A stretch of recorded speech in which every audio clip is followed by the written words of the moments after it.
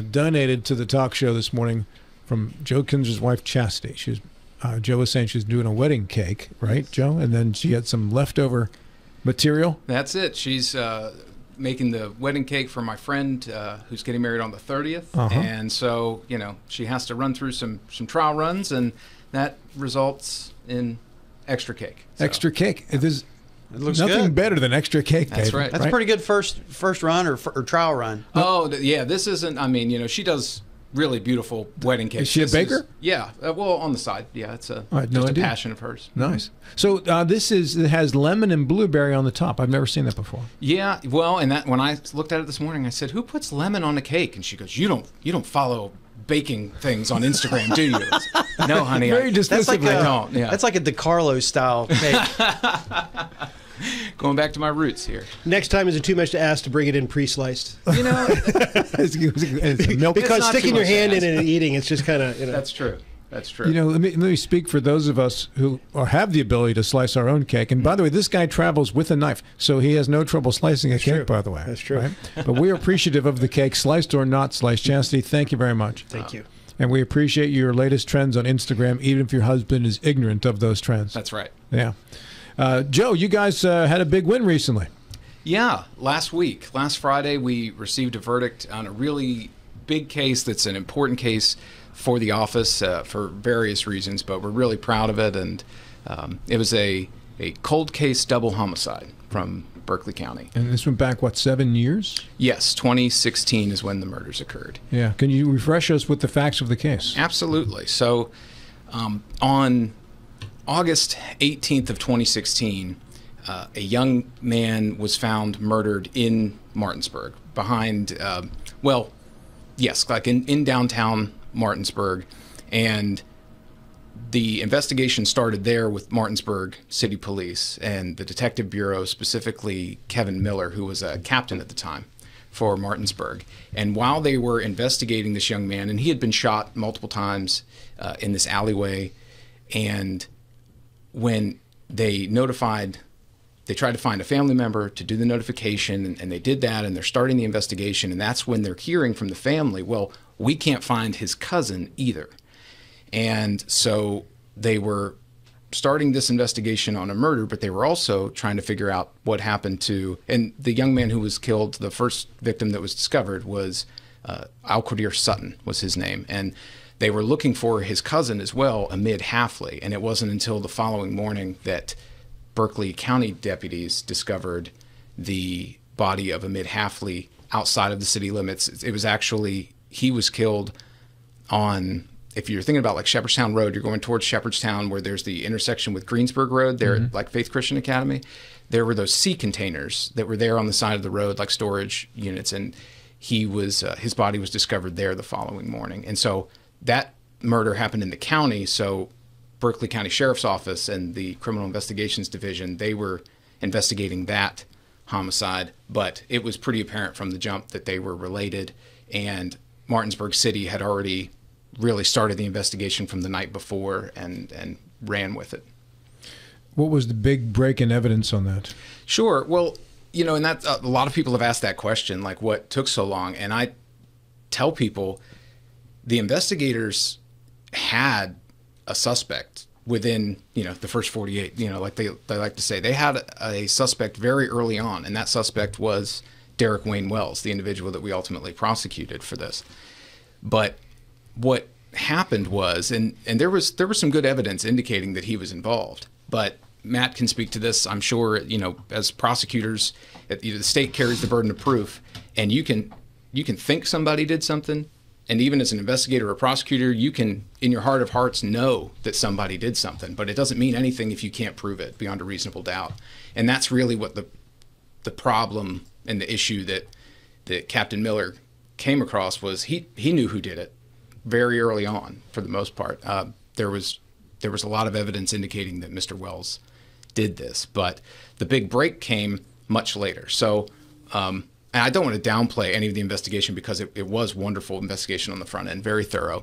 But ultimately, Kevin Miller retired from the Martinsburg City Police. And I think, at that time for the families, I think they just assumed You know, they knew who had probably done it, but they were just not going to get justice, which nobody was really pleased with. But when he retired, when Kevin Miller retired from City PD, he came to our office as an investigator. And Oh, I didn't know that. yes, Kevin is our investigator for the prosecutor's office. He's amazing.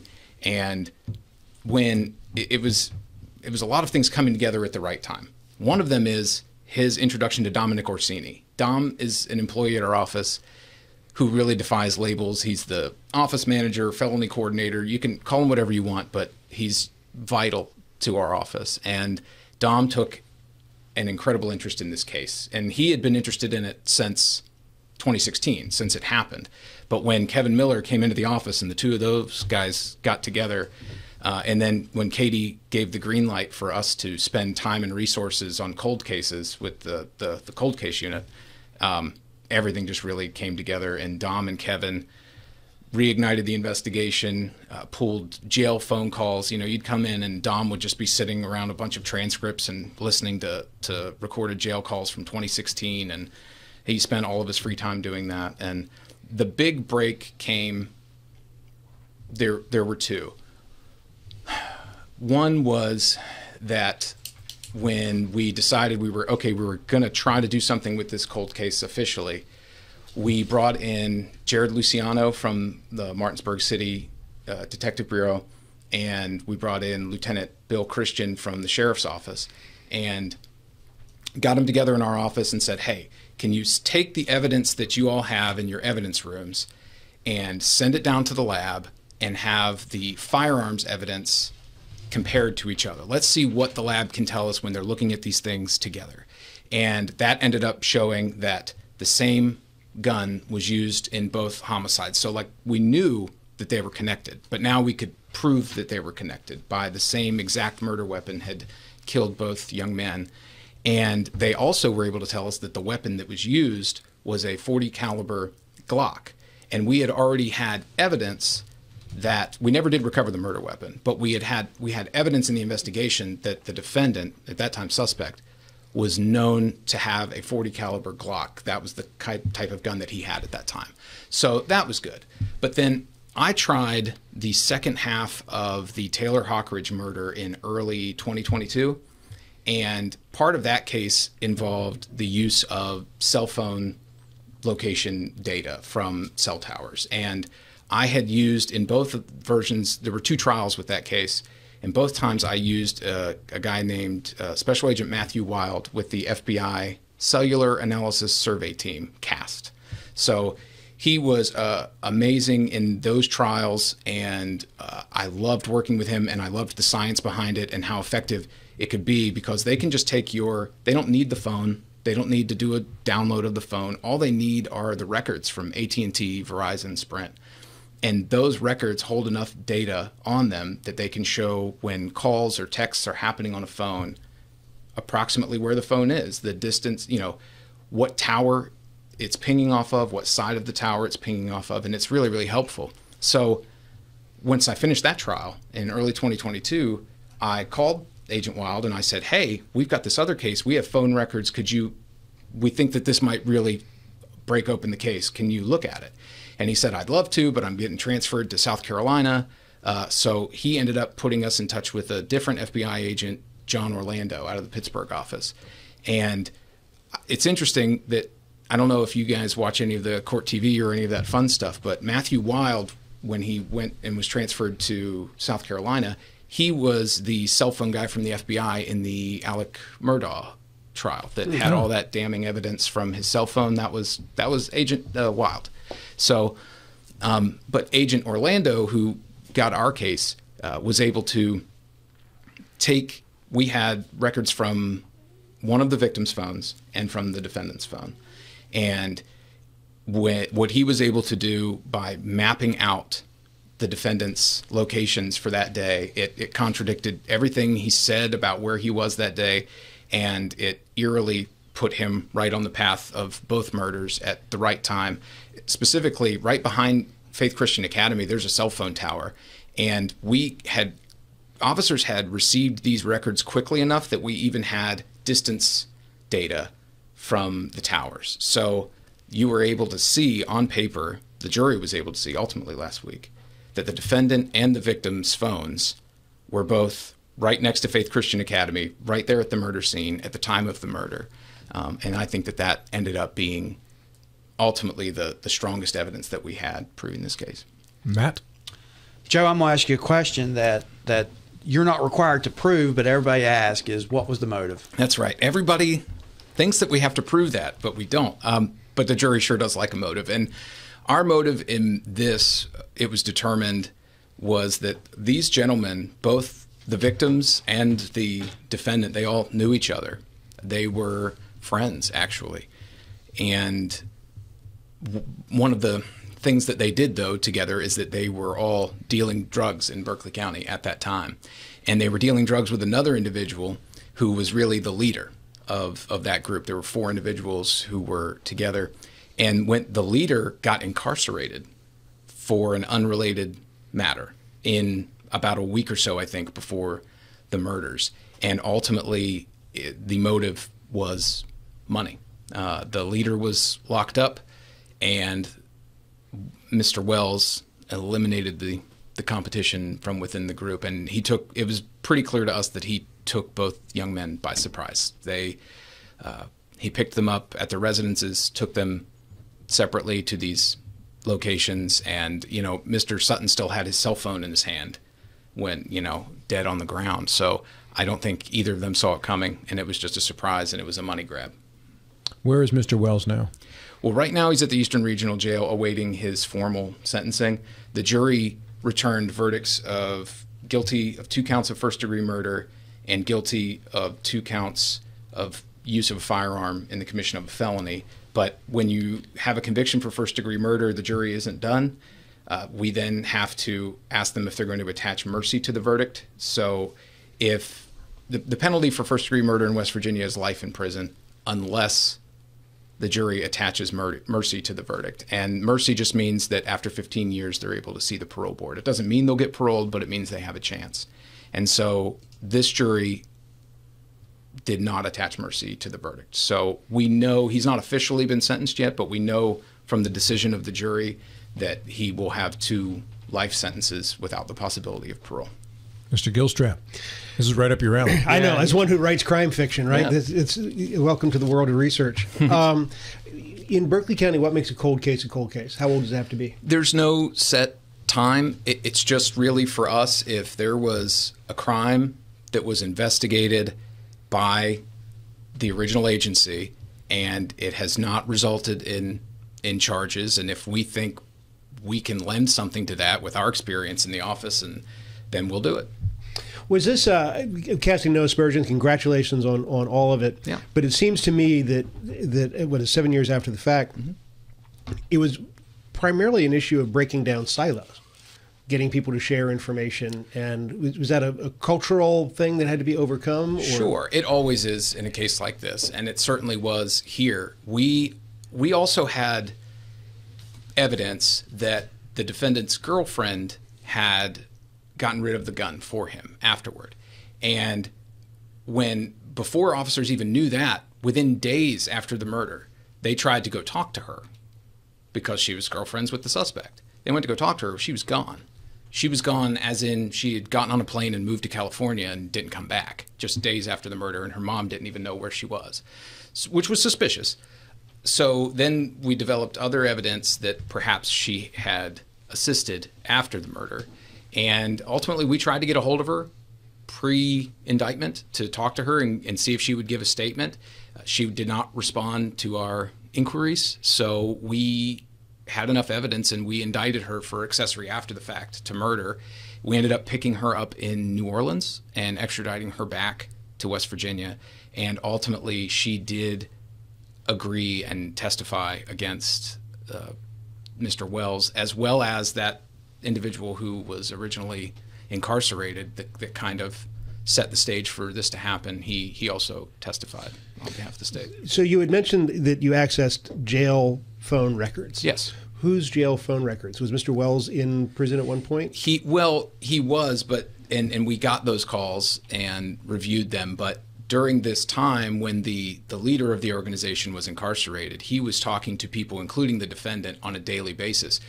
What was really for a dramatic moment, I think, in the presentation of the case is the gentleman who was in jail called the defendant 5 minutes after he murdered Amid Hafley.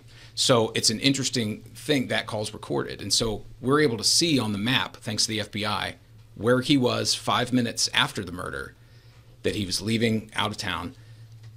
When he got that call, we can listen to that phone call, and the phone call itself is incredibly eerie. He is clearly out of breath. He is acting strange to the point where the guy who's in jail goes, "Man, are you all right?" And he says, "Yeah, I'm fine." "You don't sound fine." And it's because 5 minutes earlier he surprised and ambushed his friend and killed him. So it was, yeah, that's primarily where we got the jail calls from, though, was the individual who was incarcerated at the time. You know, about 7 or 8 years ago, I was a keynote speaker at the Virginia Homicide Investigators Association annual meeting. And it was a great time. Did you lead off with a joke? You don't try. No, well, actually I did. And I was kind of I was the luncheon entertainment. I wasn't the actual serious entertainment. But I hung out with these guys for a few days. And what I found most important most impressive about all these homicide investigators is they remember every case. And they remember the names for every case. And they remember the cases that haven't closed yet. Mm-hmm. So for the officers that are involved, whether retired or still active or whatever, this must be a high five moment for everybody, especially since they kind of knew who it was and they just couldn't put him away. Right. The level, like you said, these officers remember these things, they know these things, and especially when, you know, I feel very certain Kevin Miller knew in 2016 who did this, but the fact that he wasn't able at that time to prove it probably drove him nuts. He's been, there's been a lot of high fives from Kevin Miller. And what was also great, even during the trial, after the trial, is, well, I'll say during the trial, I look back behind me and there's the entire Martinsburg City Detective Bureau, all those guys. You know, some of them weren't actually, most of them weren't detectives when this happened, but they were there. You know, they were there to show support and watch, and there, were captains and lieutenants from the sheriff's office who were sitting in there showing their support, watching, and the group effort that this case took with our office and various law enforcement agencies, it's a great result. We're really proud. I presume that Mr. Wells pled or pleaded? Pled, not guilty. That's right. What was his side of the story? What was his? Because this sounds like it's a fairly good case. Yeah, it is. It was a fairly good case. We also had letters that he passed in the jail to the co-defendant, the former girlfriend, that were pretty damning. But the defense that they went with in this was that it was a circumstantial case, that we didn't have any eyewitnesses who saw this individual commit the murders, and that was really it. Just holding the state to its burden of proof, and can they really prove with just circumstantial evidence that this murder did they have an expert to counter the cell phone tower data? So they had retained experts for the gun evidence and experts for the cell phone tower, but I believe, based upon the recommendations of their experts, I don't think they would have had beneficial testimony, so they were not called as witnesses. Joe Kinser is our guest, assistant prosecutor in the Berkeley County Prosecutor's Office and a candidate for the prosecuting attorney position in the next election that's coming ahead. Mr. Wells remained in the area? In the area, yes. He actually, shortly after the murders, he got his federal parole revoked, so he went to federal prison again for a little stint. But then ultimately he was in the Martinsburg, Hagerstown area when we apprehended him. Where is he likely to do whatever sentence he ultimately gets? I would presume he'd be at Mount Olive Correctional. Mount Olive. Was Maury Richards the police chief at that time? In 2016, time of the murder? Because you said Kevin Miller had preceded Maury, so if he was just the captain at that point, then he would have no longer been chief and Maury would have been, right? I think Maury was then, yeah. That makes sense. Okay, so how much cooperation was there between the county's offices and the cities in this situation? Oh, an immense amount of cooperation. Really, the Martinsburg City, because they had started the investigation and already talked to some of these family members, and they were the ones that found out that Mr. Hafley was missing before his body was found, and they did a lot of that legwork on the front end because they had rapport with the family and with the individuals that they were investigating. But the support and collaboration, it was all it took was a phone call over to both agencies to get current representatives to come over and sit down with us and game plan how we're going to continue to dig into this and have evidence analyzed and things like that. It was wonderful. Are you free to say what the oldest cold case on file you folks are considering opening or looking into is? You don't have to say what it is if you don't want to, but sure, just age-wise. Sure. I'm going to say the one that we're really kind of focusing on now that this one is finished and that we're trying to look at is from early 2000s. I know, yeah, I'd say early 2000s. Are there any cold cases from like 1950 that you could go back to if you researched far enough? If someone brings it to our attention and there's something that they think we can, the advancements at the crime lab, I mean, it's all the time. Technology is changing, and sometimes it just is a matter of someone saying, hey, why don't you look at this? Because otherwise maybe evidence that could get tested just sits there. So let us know. Did you have a question, Matt, or John? I heard someone a moment ago. Any chance that Dom would go to law school and feel a need? I thought that I think he thought about it for a while, but he's just made himself to a point right now that I don't think we can lose him. We can't lose Dom. We can't let him go to law school for too long. Is he related to all the other Orsini's in the area? He is. Yeah. Dana is his father, yes. Who's probably been on the show for Rotary. Mm-hmm. This is a problem that both our offices have. There's and this sounds like a good problem to have, but there's a shortage of lawyers. Yeah, right.